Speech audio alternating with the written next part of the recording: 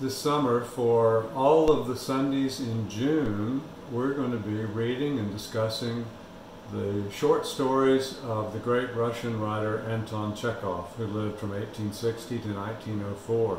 I've been reading his stories for years.